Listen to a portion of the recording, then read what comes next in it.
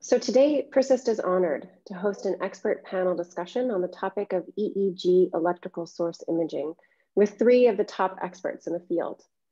My name is Marie Terrell, and I am the Director of Product Management with Persyst. It is my pleasure to introduce this webinar along with our panel of experts with you today, which we hope will generate positive and useful discussion within the EEG community around the topic of EEG Electrical Source Imaging and its practical implementation for clinical use in pre-surgical epilepsy evaluations. For over 30 years, Persyst has been committed to advancing the field of EEG detection and trending for clinical environments. Our motivation for hosting this discussion on ESI today is we have come to understand through feedback and discussion with customers that there is strong evidence that ESI now achieves high levels of accuracy and contributes meaningfully to pre-surgical epilepsy evaluations. However, despite this, regular adoption into routine hospital workflow remains low. In response to this, our goal at Persyst is to make ESI more readily available as a practical tool for our customers through a new offering called Persyst ESI, powered by Epilog. The aim for today's webinar is to hear from these 3 experts regarding their practical experience with EEG electrical source imaging, including some key successes and challenges with implementation at their respective institutions and the direction they would like to see the field take from here. We hope this will be a learning opportunity and a way to share and compare experiences. Each speaker will present for about 15 minutes, and then we will follow with 15 minutes of live Q&A. The session is being recorded if you need to leave early, and we will be sending a link to all attendees and also those who were absent afterwards. So today I present to you our panel speakers, Dr. Stefan Schulli, Professor of Neurology at the Feinberg School of Medicine and head of the Comprehensive Epilepsy Program at Northwestern Memorial Hospital in Chicago. Our second speaker is Dr. Stefan Bickel, Assistant Professor of Neurology and Neurosurgery at Northwell Health in New York City.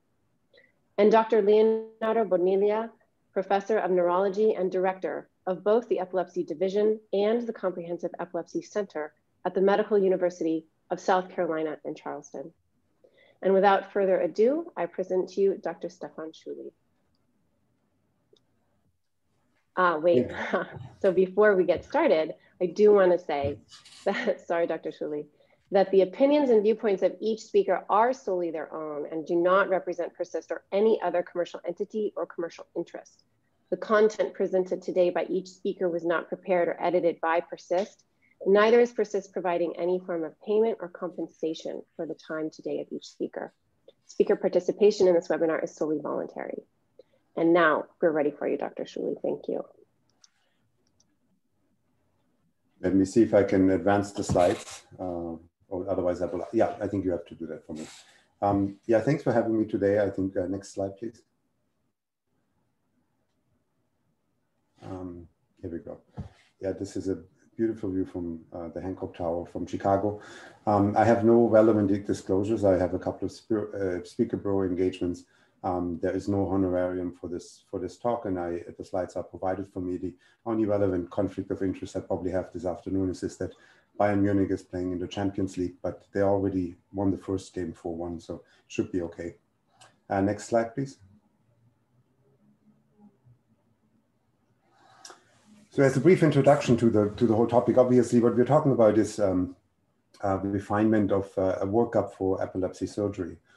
As you know, that when we do, particularly for phase 1 evaluations, our pre-surgical evaluation includes an MRI and a neuropsychological testing.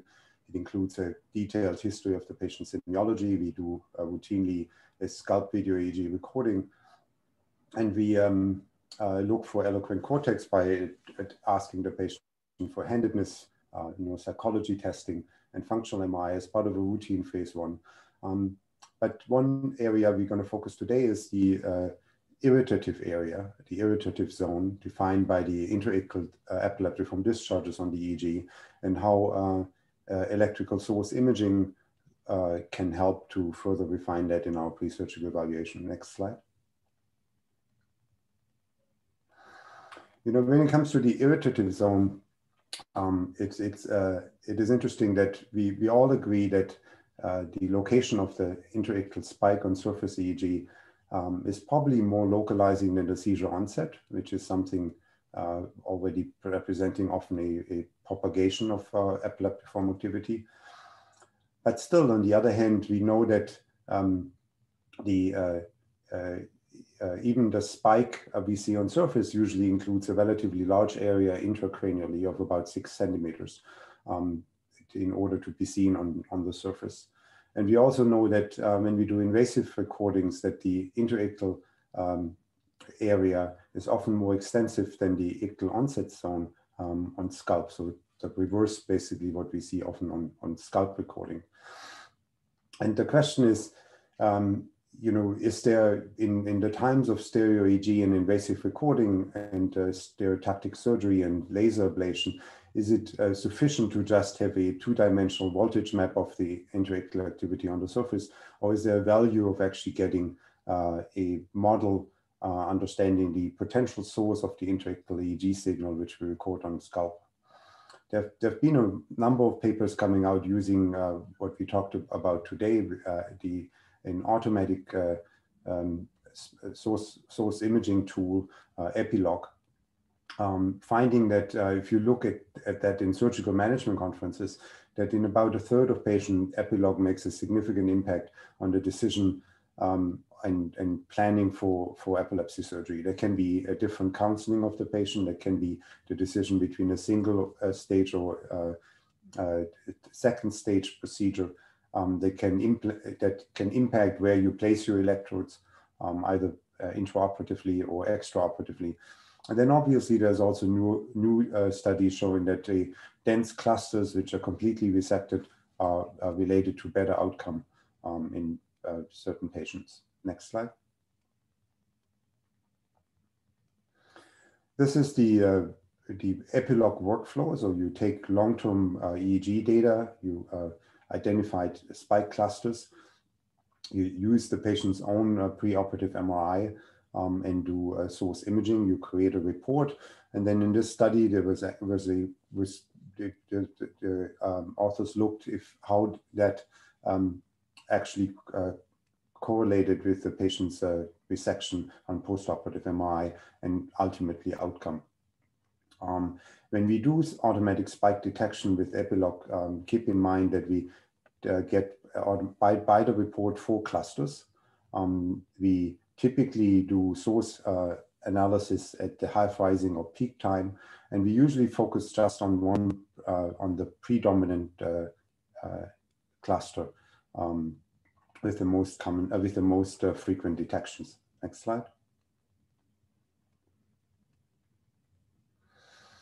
This is the Northwestern workflow, and that was certainly a work of 6 months to get that implemented. And so I will not go over all the pains we had to go through, but we originally thought about doing Epilog as on the basis of an outpatient EEG, so we could potentially build on the EEG. We would discharge the patient from the EMU. And then we quickly realized that actually one of the biggest benefits of using Epilog is the ability to look at long-term EEG data. So we started to use actually our EMU data 1 to 4 days for analysis, averaging a large number of interictal spikes. We do have a surgical coordinator, which I think is instrumental in making this all work. So she will get, while we do EMU runs, she will get the order we want source imaging. She will inform the patient that we will do that and that we will bill the insurance. She will notify she will initiate the insurance process and write a predetermination note in our medical health record system. She will also notify a person in radiology to give us the MRI data we need, and also reach out to one of our senior techs to give us the specific EEG segment we want to submit. The EEG tech then creates a folder with the patient's raw EEG, notifies our coordinator, and the coordinator uploads the MRI as well as the EEG to the Epilog website. Once the result is generated, which usually takes about a day, we get notified, we get a PDF report of the technical analysis, we attach that to the pre-existing Epilog node in our medical record system.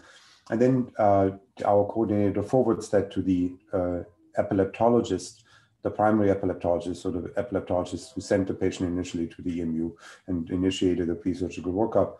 And that physician creates the actual billable procedure note. As you know, one of the obstacles of source imaging is that there's only a single code which can either be applied to the technician or the physician, which is 95957. And we'll talk about that a little bit more later during this presentation. What is the role of the physician? So we thought about for a while, we don't have anyone who does active research in source imaging like Dr. Pickel and Dr. Bonilla, but we are all surgically trained epileptologists. And at the end, when you get the report, I think a lot of that is common sense. So you get 4 populations. 95% of the time, the predominant population is the one you're actually selecting and is concordant with the spike population you identified by visual analysis. Then the second step is that you have to decide if you want to analyze that on the onset of the spike, at the half rising, which is typically what we use, or at the full at the peak.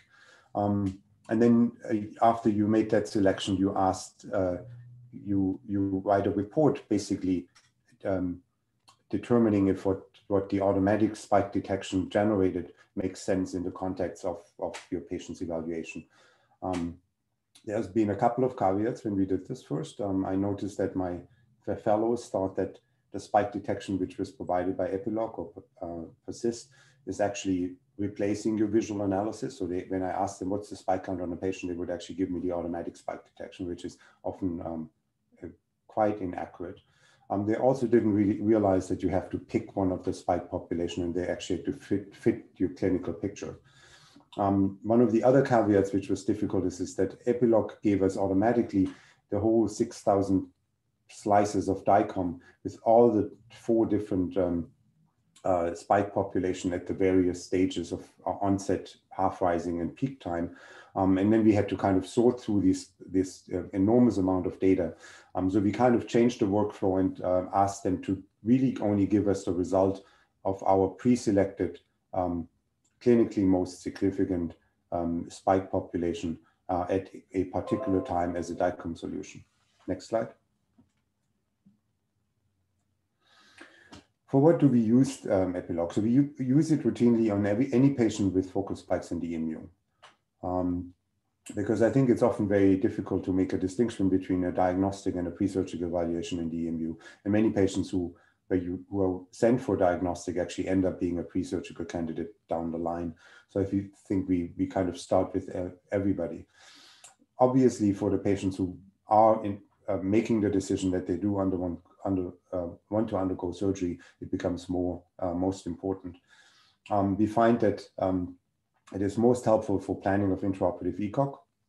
Where do you place your grids?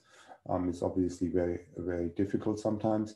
It is also, we also use it for making a decision between patients who have selective laser ablation of their hippocampus versus a standard anterior temporal resection. And we use it for planning of invasive monitoring, either with subdural grids, but more commonly, obviously, with stereo EEG. And next slide. I want to spend a few minutes of presenting actually 2 very typical cases for the use of electrical source imaging.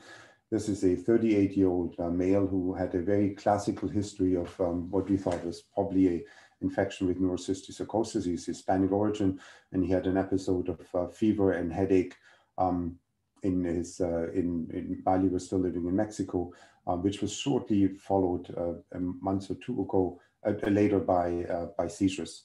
The headache and fever actually resolved with the application of steroids and treatment for neurocystic sarcosis. He developed subsequently intractable epilepsy, and he has seizures which he's often not quite aware of, with staring and automatisms, which sometimes progress into generalized convulsions. Next slide. During our pre-surgical evaluation, you can see that the patient had mid-temporal spikes, which are actually slightly more prominent over the basal temporal electrode chain F7, F9, T9, P9, than over the mid-temporal chain, which we typically place for 10-20 system. And you can also see that during his habitual seizures, he had a more neocortical appearing rhythmic delta pattern at the onset. Next slide. He had a quite prominent neocortical lesion on the left mid-temporal gyrus, as you can see, which showed some calcification on CAT scan, and otherwise symmetric-looking hippocampi on both sides. Next slide. He did have what one could have interpreted as a verbal memory decline and verbal speech problems. Next slide. So in summary, he had a very typical left temporal lobe epilepsy with seizures, complex partial seizures, or dialeptic seizures as we call them, with a single intra-ictal spike population and ictal onset, which pointed to be temporal, and a calcified cyst over the mid-temporal gyrus, and a hypermetabolism on PET scan, which was a little bit more diffuse, including not only the lateral temporal cortex, but also basal and mesial structures. And the neuropsychological testing at the end was not felt to be quite significant, given that he had that English was his second language, and the neuropsychologist wasn't quite sure how much that may have impacted his memory performance and speech production. Next slide. So looking at the at his functional cortex, we did a functional MRI, which showed that you had a speech activation just about 1 centimeter behind the lesion on the MRI scan. And during the debate, if this warrants a subdural grid evaluation, the surgeon felt that as long as he's not required to come anywhere closer to that lesion or extend the resection beyond the posterior margin of the lesion, that the patient would actually be, that one would be able to do a single stage procedure, and that an awake resection would not be necessary. So the first question is, do we really know if the spike extends posteriorly?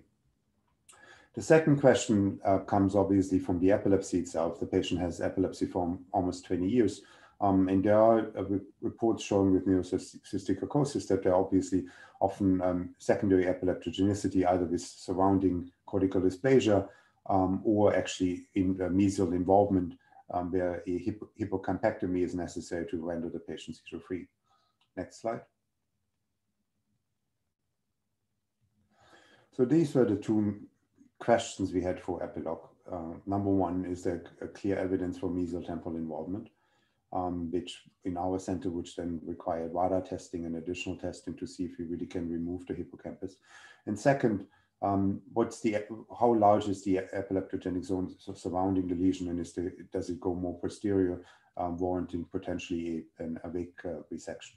Next slide.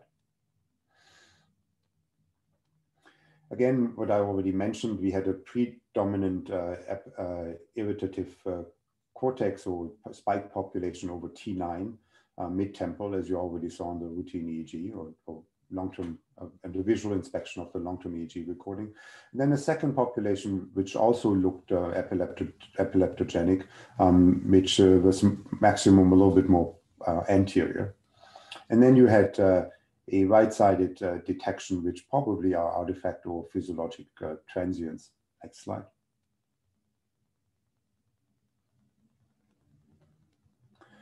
Again, it is very important to actually look at the spike detection. They obviously only give you an example of 10, but it gives you an idea how many of the spikes you're detecting are actually true epileptogenic discharges versus EKG artifacts or muscle artifacts or other things. Obviously, you will never get a completely pure sample, but you can get by that brief sample a relatively good idea about the variability of the spikes and what the source imaging is actually analyzing. Next slide. And then again, I think in this case, if you look too early, you have a too big of a dispersion and big variability of your spike populations. You most of the time we actually choose the half rising time of the spike to do our analysis or pick our results. As you can see, you have a source estimation of the average spike population on the upper row, which indicates a basal temporal involvement, and you have a spike population which is different from what you would see in a mesial temporal lobe epilepsy, and I can show that on the next example, which shows some mesial temporal involvement, but also basal temporal, a large population over the basal temporal region. So a little bit unexpected, certainly not posterior to the lesion, but certainly also not just perilesional, and implicating the basal temporal area. Next slide.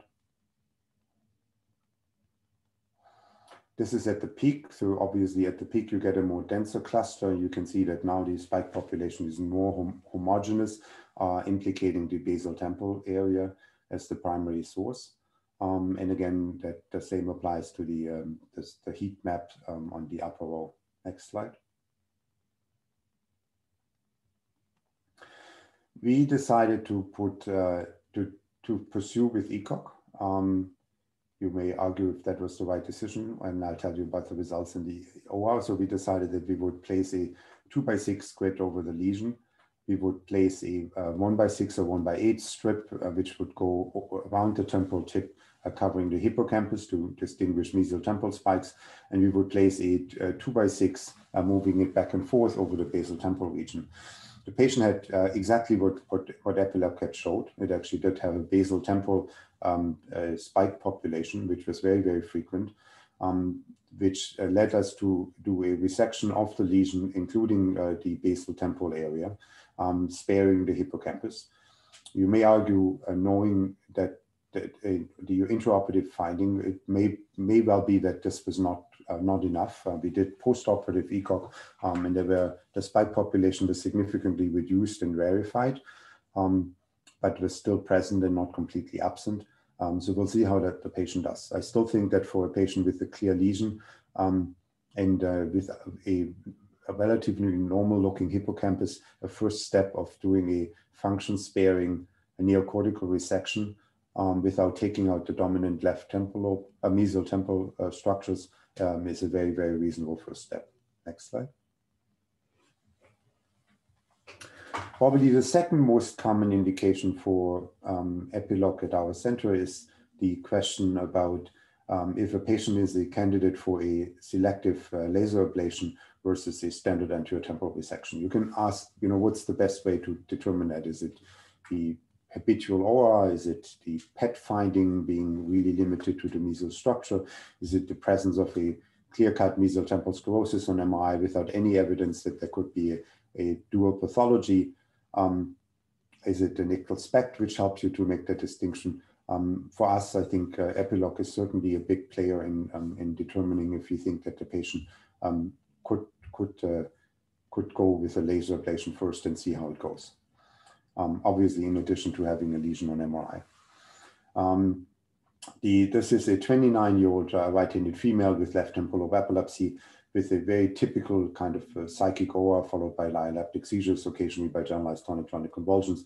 Again, who's medically intractable, having failed half a dozen of seizure medications. Next slide.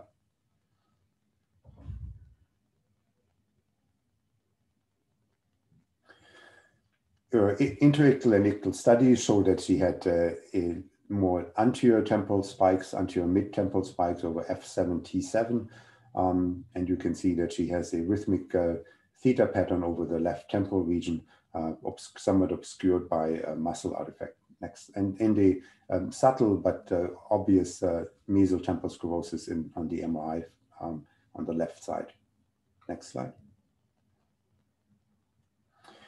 Again, the indication in this patient was taking everything together, including neuropsychological testing, was the question, are we satisfied with having interictal findings, a lesion on MRI, and everything else being very consistent with the mesial temporal lobe epilepsy, or would she need an invasive evaluation and or an extensive anterior temporal resection?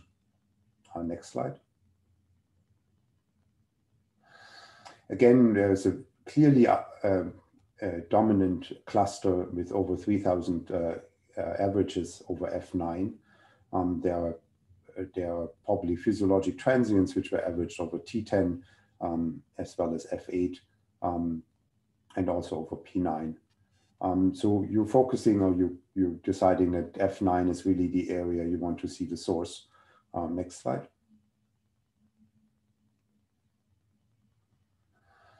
And again, I left out the examples of the singles, but they all look epileptiform. And you can see that at the end, it averaged maximum over F9, F7. If you look at the half rising time, you can see that there's a very, very dense cluster around the mesial structures, quite distinctly different from what you've seen in the patient with neocortical epilepsy and basal temporal involvement. Given these findings, she actually went ahead and had a laser ablation. Next slide. Here you can see that the cluster gets even denser if you actually go for the peak time, but I think in this case, I would have chosen the half rising time for analysis. Next slide. So in summary, I think electrical source imaging is becoming more and more useful, particularly as we get more selective with our procedures, as we kind of think about patients more functionally and stereotactically in our ablation or invasive recordings. It has been validated and is using the patient's own MRI. It is really beneficial that you can actually use your standard routine EMU recording, including sphenoidal electrodes or additional subtemporal electrodes as you place them for analysis. It allows the outsourcing of signal processing, so you really don't have to have in-house expertise for doing the signal analysis. And I think one of the downsides, and which I think I hope will be changed, is that there are sometimes patients where you really only have very rare spikes, and you really would like to be able to sample those spikes individually and manually yourself, and then submit them. I think that would really be a big advancement over the automatic detection, which is currently available, which is probably sufficient for 90% of the patient. But there's a patient population where we didn't submit for Epilog because we really didn't feel that the epileptiform activity was so rare and it would not be adequately picked out by an automatic detection. Next slide. The other thing which is hopefully happening a little bit more seamlessly in the future, and I think Dr. Bickel and Dr. Bonilla will talk about that, is the integration with ictal recording and also the co-registration with the DICOM images, which obviously would be great for the surgeon to actually have as they do their pre-surgical planning, co-registered to all the other information we're collecting from the patient. That's all I wanted to talk about. I look forward to the other two speakers, and I will pass on. Thank you, Dr. Schuley, for that great talk. We're going to just move right ahead. And our next speaker is Dr. Stefan Bickel. Thank you, Dr. Bickel. All right. Hello. Thank you very much. Thank you, Mary, for inviting me. I'm very excited to be here. Maybe you can go to the next slide already. So I don't have any conflicts of interest. Sometimes I test some new tools that are coming out from Epilog and Persyst, but I provide feedback, but I don't get compensated for that. Next slide, please. So I was asked to give a brief experience report from our point of view as a sort of a recent adapter of electrical source imaging at our center.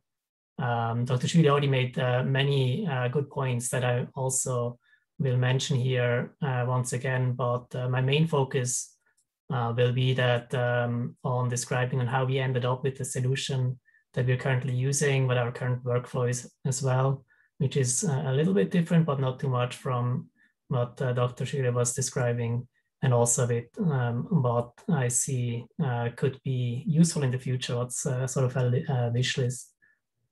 If you could go to the next slide, please. So the history of ESI at our institution, how did we end up with the current solution?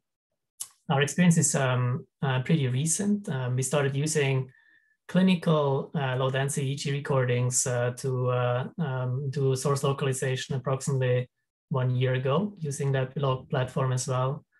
Before that, we didn't have any ESI, electrical source imaging capabilities.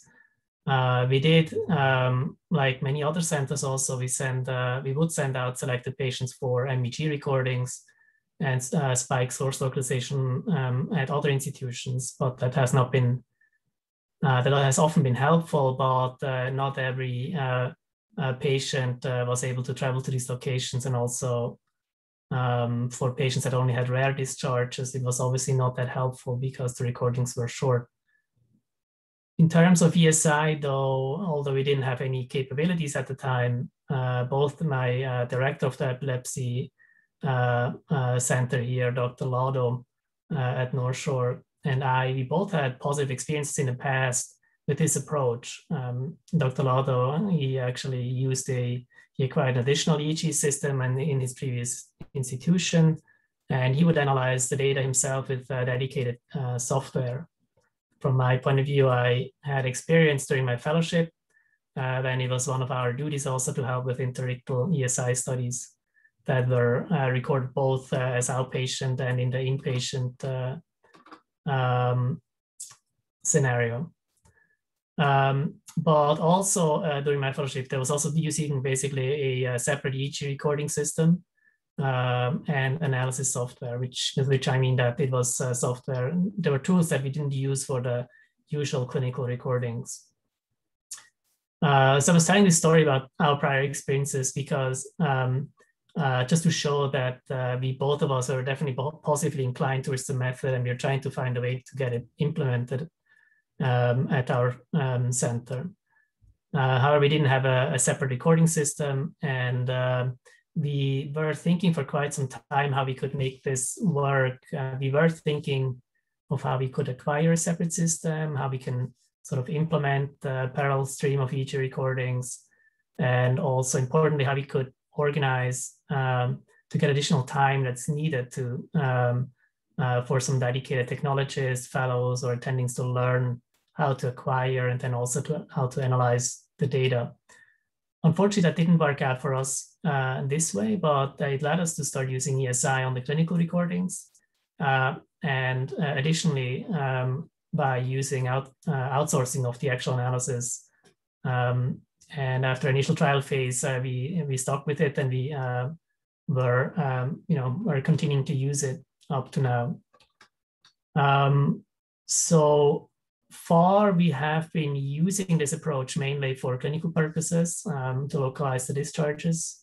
Our current goal is to run it on all the pre-surgical patients that have interictal discharges, of course, and then to discuss them in the weekly surgical epilepsy conferences.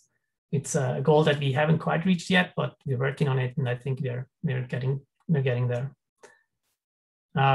We haven't used this specific approach yet for research projects, but I'm excited. I think I hope that it will change soon, and that we can start projects both for localizing epileptic activity, but also I would be very excited to start some possible projects to see if this approach works for functional mapping as well. So what is our current workflow? If you could go to the next slide. So it's still somewhat a work in progress, as Dr. Shire also mentioned. It takes some time to get the initial kinks sort of smoothened out. And I just want to mention again how important I think that is to have a smooth workflow, because it's really, in our experience, it can really stand in the way of not using this method as routinely as you might want if it's getting complicated to get this data recorded and analyzed. So what didn't work so well, initially the workflow that we had was that we would identify the EEG data, selected patients that would be good candidates for ESI. Then usually the attending or fellow on service, if it was me, they would communicate this to me. Then together with the fellow, we would identify the SUDF data set and then upload ideally a 24-hour recording with a lot of interictal discharges. We basically would export the identified data to the hospital server, then log into the Epilog cloud on, per browser, and then upload the data. Then we update our databases in REDCap and Excel sheets. On the imaging side, we would identify a good T1 scan with enough spatial resolution that has a big enough field of view, etc. Then order the study from the film library.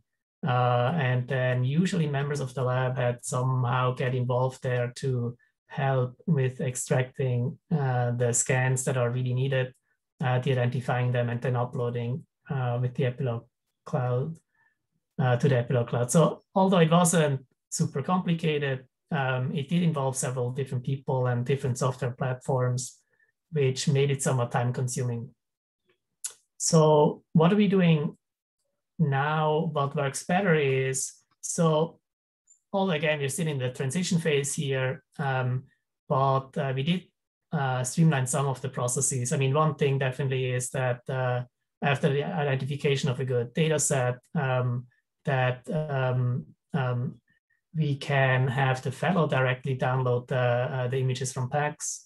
And then we have been made available a new tool that already is, I believe, or it will be soon integrated in Epilog Persyst, that allows to choose specific scans from this downloaded MRI series that we can then directly upload to that tool and to the cloud.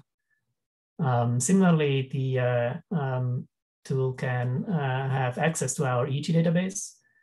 We can then select and upload the identified data directly through that tool.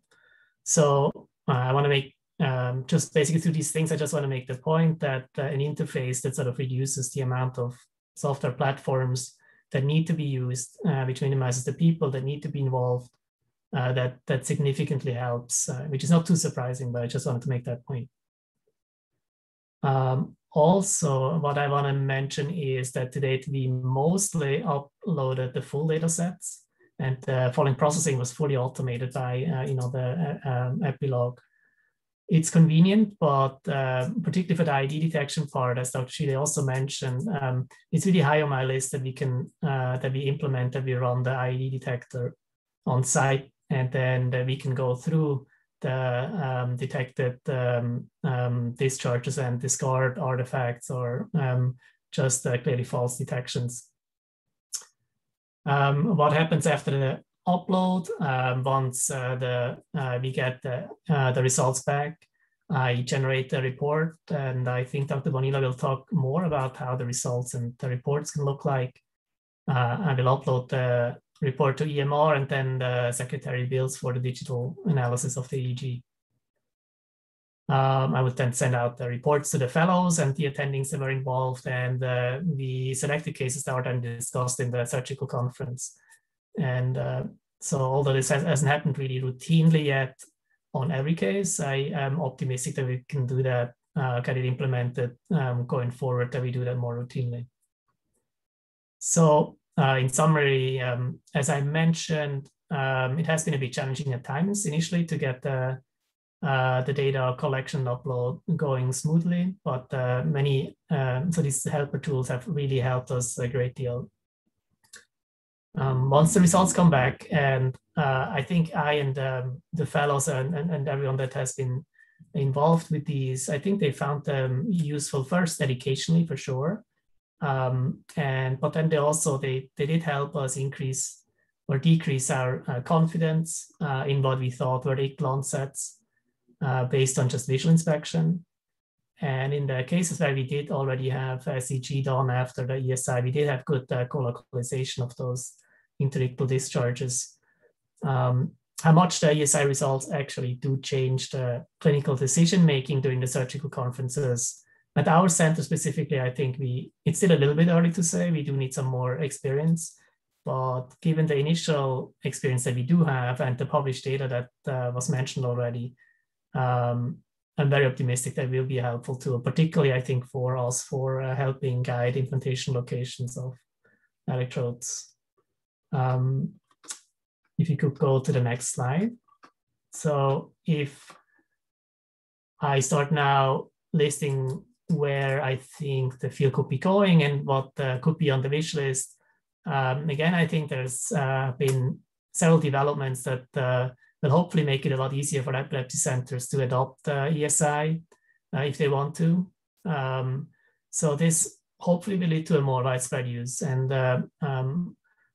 because I do think that so far it has probably been difficult to implement without having maybe a research team backing up parts of the process or having a very dedicated clinician with motivation and time to spend on this. I mentioned some of these tools that I think will facilitate this process, the automated and semi-automated ID detection, the outsourcing of the signal processing, if a center chooses to do so, and also the helper tools.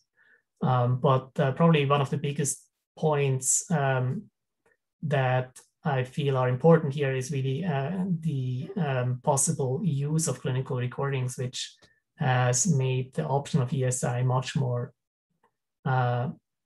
feasible. So that brings me more to the wish list part, and several points have already been raised by Dr. Schüle.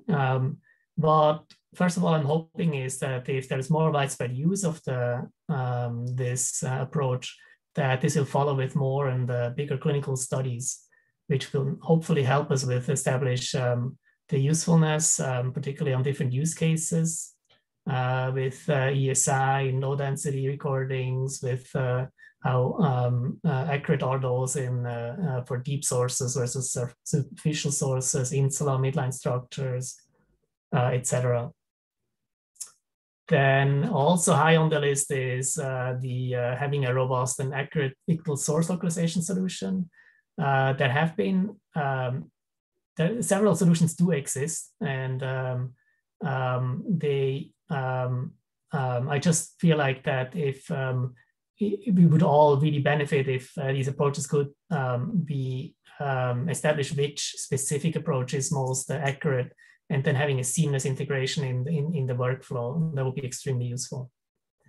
Then as well, integration of the sources, the intellectual sources into surgical planning software would be on my list.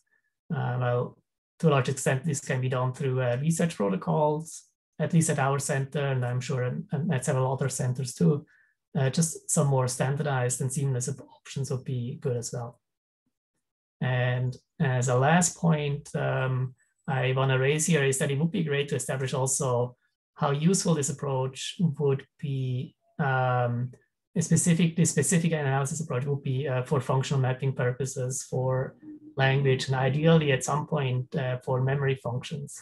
I know, I mean, there's been excellent research already available from EEG and particularly MEG studies with a few examples that I put on the slides here.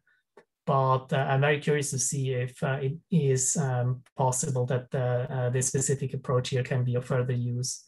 Implementing this, including again in a sort of a seamless clinical workflow, would be extremely valuable. So this is I'll leave it at that, and yeah, thank you again very much for your attention, and looking forward to the discussions later on. Great, thank you very much, Dr. Bickel, for that presentation. We're going to move forward now with Dr. Bonilla. I will say that we are a little compressed for time, but I do think it's important that we hear from Dr. Bonilla. So we'll get through and do the Q&A after. So hopefully those of you that had questions will be able to stay. There's already some good questions coming in that I hope that we can get to. So without further ado, our last but not least speaker for today, Dr. Bonilla. Thank you very much, Ms. Tero. It's truly a pleasure to be participating in this webinar. I appreciate the kind invitation. Before I start, let me just ask a quick question. Can you see my camera? It's not showing up on my side, but if you can see it, it's fine. Yes, we Perfect. can see. Awesome. Thank you very much. So thank you again for organizing this webinar. It's truly a pleasure. It's an honor to be participating, in particular alongside Dr. Shuley and Dr. Bickel. Truly an honor. So I will be speaking about integrating the electrical source imaging into the diagnostic epilepsy workflow. So my topic here is not so much about the scientific value of electrical source imaging, but more about the practical aspects about utilizing this new technology in the context of a clinical workflow, and what are challenges and caveats, and what are potential aspects within the workflow that in our experience have been very important to be attentive to. If you could kindly move to the next slides, Marie, please. Perfect. So I do receive research support from the NIH as it's listed here. I do not have a partnership with industry regarding research at the moment. Next slide, Marie, please. And I don't have any conflicts of interest associated with this presentation. As you heard, this is a webinar that is hosted by Epilog, by Persyst. Nonetheless, I am not a consultant for an EEG company or for an EEG equipment. This is not a paid talk. The slide content is our own.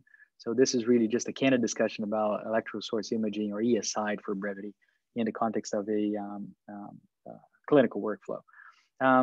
To provide more information, in my institution, our hospital has a contract with the following tools: so Persyst, Epilog, Philips, or MagStim, and Compumedic. So these are all tools that we use currently on a regular basis. And none of what I'll discuss today is an advertisement or endorsement for any particular company. It's really just a discussion about what are the potential uses of ESI. And as you can see, several of the things that I'll mention can be done by different vendors, et cetera. So it's really just a discussion about ESI itself. So again, I appreciate Persyst putting this together. So it's great for us to have this opportunity. Marie, if you can kindly move to the next slides, please. Excellent. So the outline here for these final minutes, I'll talk a little bit about the complexity involved in generating an efficient workflow regarding ESI, the balance between innovation and practical aspects. And I'll give an example of our existing workflow, which is very similar to what Dr. Shuley and Dr. Bickel already presented. We have experience here at MUSC of approximately 7 years doing ESI, starting with high density EEG and more recently with regular EEG. I'll talk a little bit about caveats and future wishes and a wish list. So next slide, please. So as you know, regarding the conventional EEG reading pipeline, right, typically that involves acquiring EEG data, the interpretation of EEG, namely reading the EEG, and then a standardized report based on those 2 steps, which is then associated with billing. Next slide, Marie, please. If you add ESI to the mix, then you have several other aspects that need to be taken into account. So to begin with, particularly for regular EEG, you get much better results with realistic head modeling, right? Using tissue segmentation. For that, you need an MRI. So you need to retrieve the clinical MRI from which tissue segmentation is done. And that generates the forward and inverse modeling that combined with EEG generates the ESI results. Those results then need to be interpreted by the physician. They need to be read, just like a regular EEG is read. You're reading the ESI results, which then go into a standardized physician report that is then associated with billing. So there's several new aspects in the workflow that are associated with ESI. So I want to focus a little bit on these new and different aspects compared to regular EEG reading. Next slide, please. So if you think about that corner there, next slide, please. MRI retrieval, tissue segmentation, forward inverse modeling, and ESI results are all things that need to happen, and they can be done locally. You can absolutely do that at your institution using local resources. And I'll talk a little bit about what each and every one of those steps entail and what are the advantages and disadvantages of doing this locally using your own tools. Next slide, please. So if you consider MRI retrieval, that means finding a clinical MRI that has the appropriate sequence, namely an isotropic T1 acquisition that involves most of the head and the face.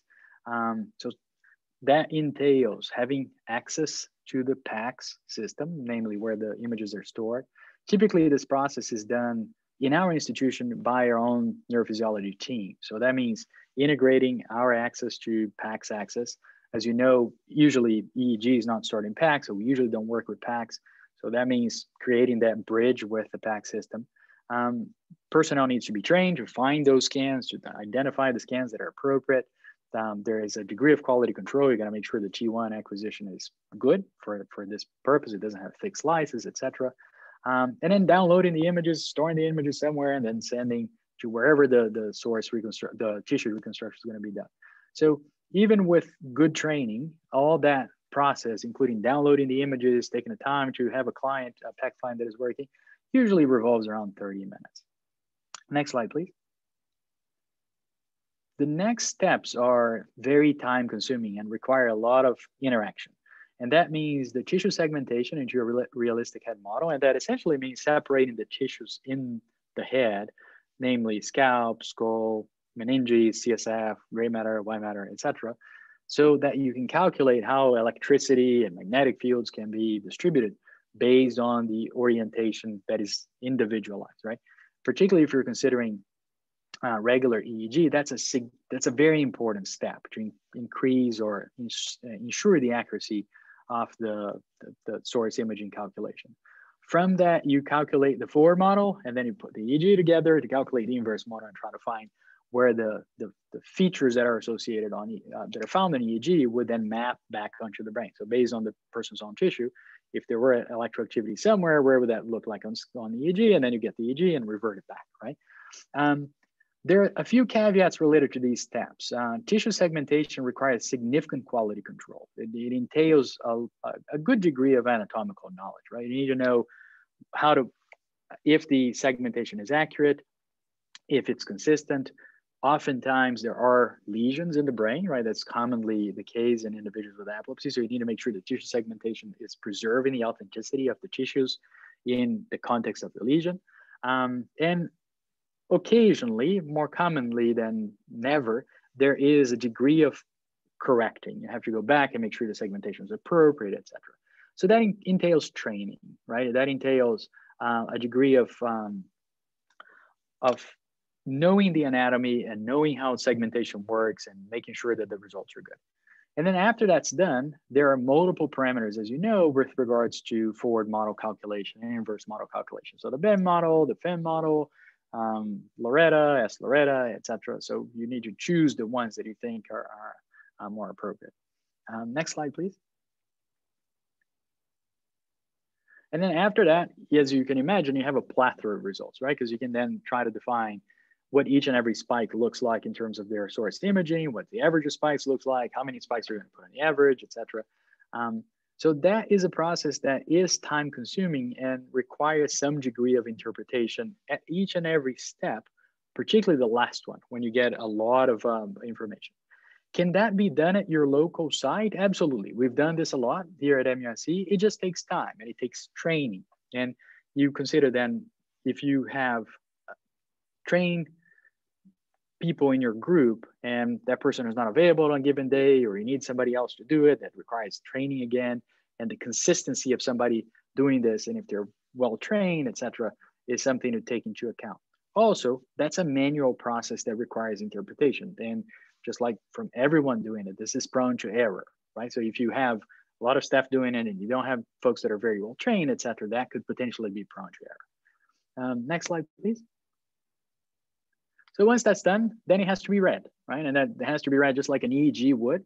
And that is what determines what goes in the report. So once the ESI results are done, that's just the results, right? The physician needs to take a look and make sure that makes sense.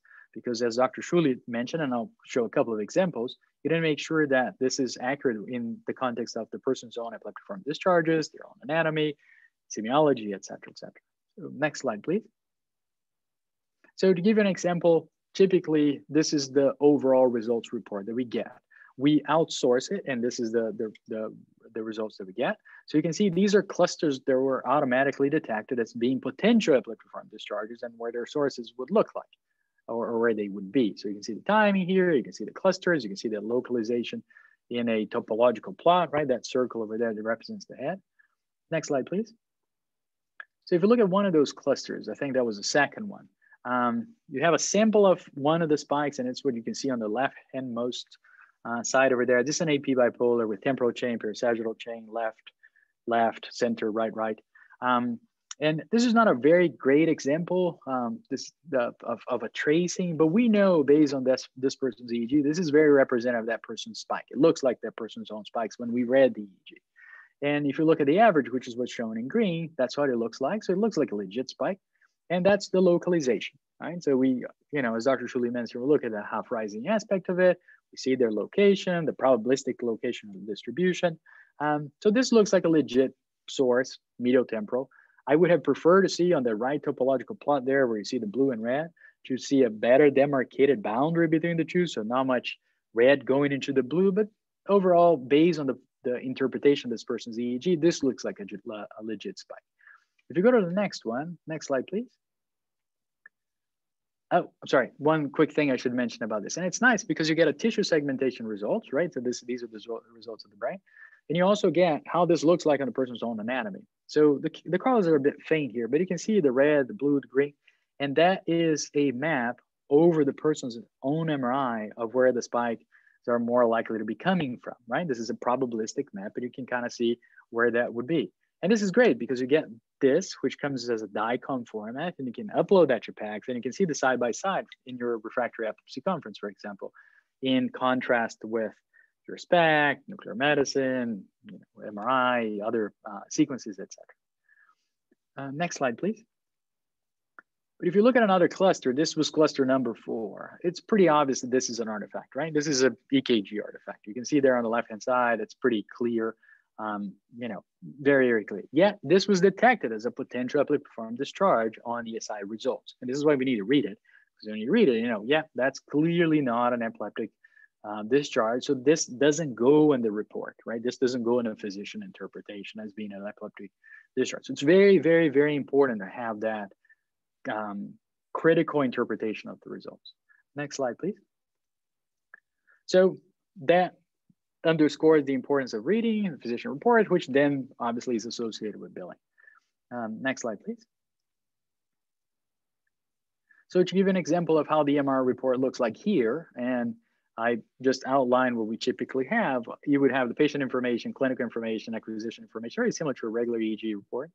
But then we put a picture of the head model, right, of the tissue segmentation, because that's very important. That defines the quality of everything else after that. And then the methods for electrical source imaging estimation, an overview of the results. So we typically put everything that we got. These are all the results. This is all the information that we got. But then we do our interpretation and say, okay, but based on all these clusters, cluster number 1 and 2 are the ones that we think are real. The other ones are not, right? So we define what the real findings are.